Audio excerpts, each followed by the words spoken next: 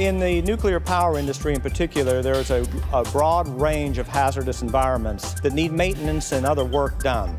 And the robotics have proven to be a very powerful tool in being able to perform this work and provide maximum safety to the workers, since they no longer have to go into these hazardous environments. In a radiological environment, time is important to counteract radiation exposure. So that was the reason that the concept of Pegasys evolved. The Pegasys robot essentially does all of its work by touch. And like a spider walking on the ceiling, it puts down its feet and grips and then senses whether it's got a good grip. And it has two sets of feet that it kind of works hand over hand to walk from point to point on a set of tubes that need to be inspected. And the software that runs the robot takes these sensor readings, determines when it's safe to move and where it needs to move, and calculates a set of motions.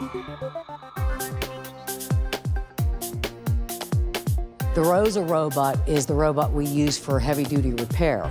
So what you actually have with ROSA is the ability to weld in the generators, to machine, to actually cut tubes out of the generator and pull them out. Very strong robot, 6-axis robot, very much like your arm. So it has the ability to move all over with great ease very quickly. The ROSA robot is made equally strong on both ends and will actually grapple a fixture and lift itself and install itself in place, and then release the fixture and pull itself inside the confined area where it has to do the inspection of the power plant. Robots are extremely good at tedious tasks. They are very important in hazardous environments where a person could be injured by doing the work, so they're very useful in those types of situations. In recent years, nuclear power has been recognized as a good way of generating power without creating greenhouse gases. We're very confident this will be a considerable contributor to clean electrical power generation in the future.